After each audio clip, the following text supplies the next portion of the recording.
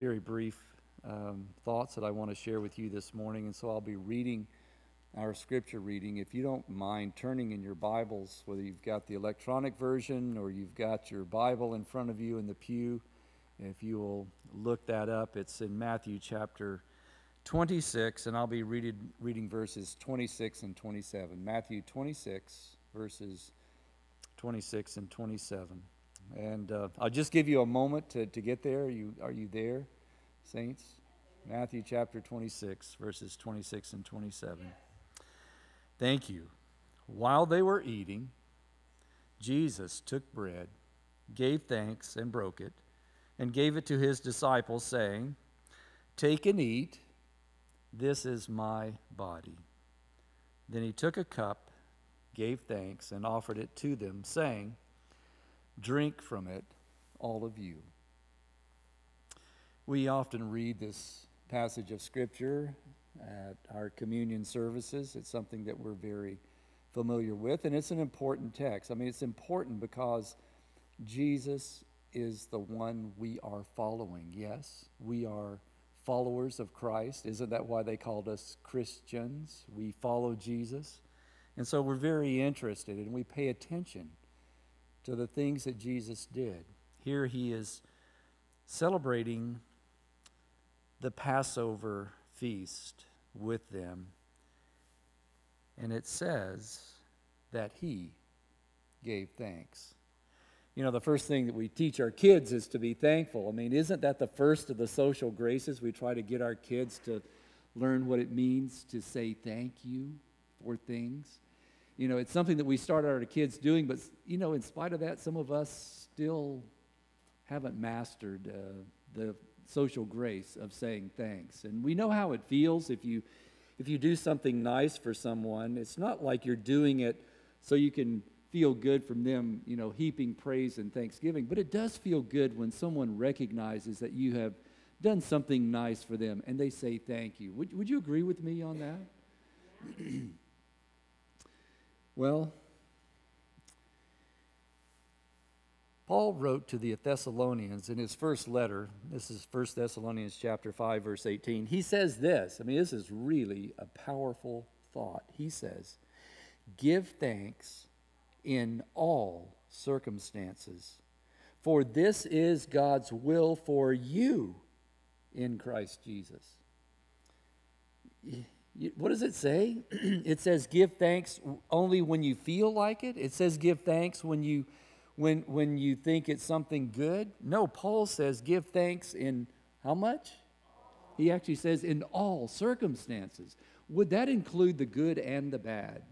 You know, it reminds me of a story. I couldn't pass up the opportunity to share this old story. Maybe you've heard of it. It happened many decades ago, back when people got around more by walking or riding horses and things like that than using automobiles and motorcycles. I don't know why that would be important to me, but anyhow,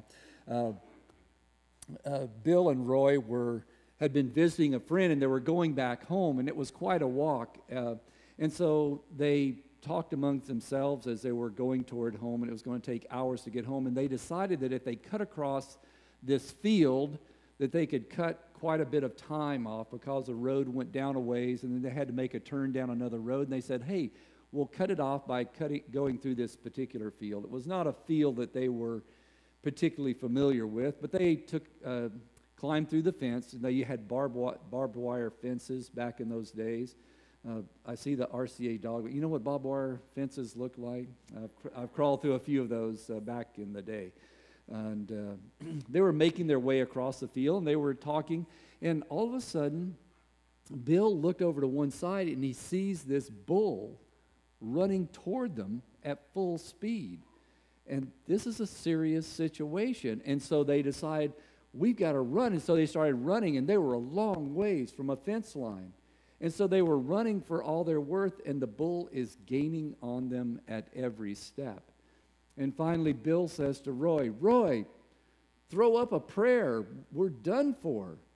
And Roy, under the intensity of the situation, offered up the only prayer that he remembered hearing in the family home. "Oh Lord, for what we're about to receive, may we truly be thankful." But isn't that what the Apostle Paul says? He says what? Give thanks in all circumstances. And then he says, for this is God's will for you in Christ Jesus. Many people say, Pastor, if I could just know what God's will for my life is, I would be satisfied. Well, we have it right here. Be thankful in all circumstances. But then how can Jesus, think about it, in the context of Jesus celebrating this service, this Passover celebration with his disciples, how is it that Jesus can really be thankful? If you think about the context in which he says this, he's only a few hours away from being arrested and going to the cross. How can Jesus be thankful at such a time as this? Some have suggested that it was just a matter of form, it was polite, it was a matter of ritual, it was a custom, but I don't believe that is the reason that Jesus gave thanks.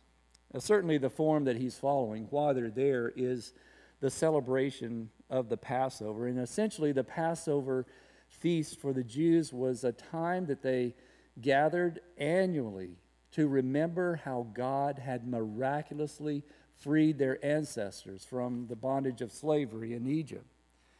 And so it was a time to just say, thank you, God, for what you have done. But it was more than that. It was also pointing forward to the cross. And when God instituted and gave to the Israelites the Passover feast, it was not just to remember what had happened there in Egypt with them being able to walk out without firing a shot out of the clutches of the most powerful nation on planet Earth at the time, but it was also to point forward, more importantly, to something in the future, and that something was when Jesus, who was going to be the Passover lamb, would forever forgive the sins of the human family and reconcile the human family to himself through one momentous occasion called the atonement. It was going to happen at the cross. As a matter of fact, Paul says it in his letter to the Corinthians, in his first letter, 1 Corinthians 5:17. Paul says it. Jesus Christ is our Passover lamb. He's the one. He's the one who's going to pay the price for you and for me. And so therefore, I believe that it's very appropriate that Jesus gave thanks, but I submit that he gave this thanks for three very important reasons. Number one, he sets an example for us. Isn't that what Jesus is? He is our example. Jesus gave thanks. And every time we eat this bread and drink the fruit of the cup, we're doing it so that we can remember that it was Jesus' sacrifice that forgave our sins. It's only through his sacrifice that we are reconciled to God. It all came through Jesus Christ. So it's appropriate that he set an example for being thankful. But I believe there's a second reason that Jesus was thankful. I believe that Jesus was thankful because of the anticipation that his hour had finally come. Most of us, if we were facing arrest and torture and then capital punishment, death by some of the worst means that human beings have invented, you wouldn't be looking forward to that. But actually, Jesus said back in John chapter 12 and verse 27, he said, should I say, Father, save me from this hour? But then Jesus says this, it was for this very reason I came to this hour. So there was a sense of anticipation with Jesus at this moment when he gave thanks. There was this anticipation that what he had come for was about to be accomplished. And finally, I believe that Jesus gave thanks on behalf of every one of us, the people who most needed him. I don't think it's a sin to thank God on behalf of our friends. Even if our friends who receive blessings don't thank God, if we recognize that our friends have been blessed, it's okay for us to thank God on their behalf. Jesus was thanking God on our behalf. Indeed, we're commanded that we should rejoice with those who rejoice and mourn with those who mourn. And our greatest friend Jesus did that for us on that night. For us, there's even a greater reason to give thanks. It's for our salvation. With his blood, we were purchased, and with his body, we are freed. Surely, then, giving thanks is the least that we can do today. I read a story about a very wise and grace-filled woman who lived a number of years ago. She was traveling up in the mountains, and as she was traveling through the mountains, she knelt by a pure mountain stream to get a drink. And there, as she was getting a drink from the stream, she noticed, it caught her eye, a most precious stone lying there in the gravel of this stream. And so she reached her hand in and she picked up this beautiful gemstone that was there in the gravel of this stream. And there she recognized its value. She put it into her bag. As she was making her way down the mountain, she met a man coming up the other way who was traveling, and he was very hungry. And so he asked her for something to eat. And she, being the wise and gracious woman that she was, she opened her bag, and there she was taking some food out to share with this man who was hungry.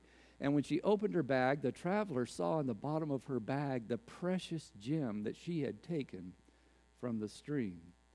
And so the traveler said, well, while I'd like the food, I would like that precious gem that you have in your bag even more.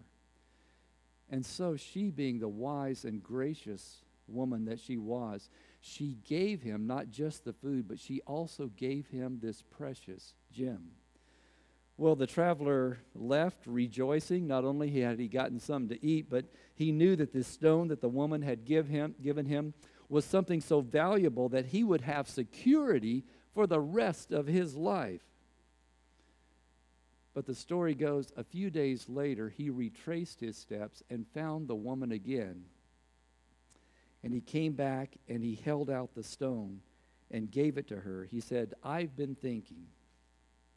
I know how valuable this stone is, but I give it back in the hope that you can give something to me even more precious. Give me what you have within you that enabled you to give me this stone. In the person of Jesus Christ, we have everything that we need for life and for eternity. And we're rejoicing today. We're rejoicing that we can celebrate what Jesus has given to us in his life. And so I invite you to now prepare for our communion service. We are going to go over to the fellowship hall where we will be able to participate, as Jesus said, in the washing of one another's feet. If you choose to participate in this service, you are most welcome. If you choose not to, you are welcome to stay here. But please remember, it's going to be a children's story here, which is going to be good. But if you will also quickly meet back here and sit in a pew that has the flowers on the sides, so that we can serve you more efficiently when we get back together. But let's celebrate this ordinance of service, that of humility in the foot washing service, and then let's quickly meet back here together. And I'm praying that God will bless you, that we'll all be blessed as we share in this service today, that the service that celebrates the experience of Jesus Christ in the life. May God bless you as we do that.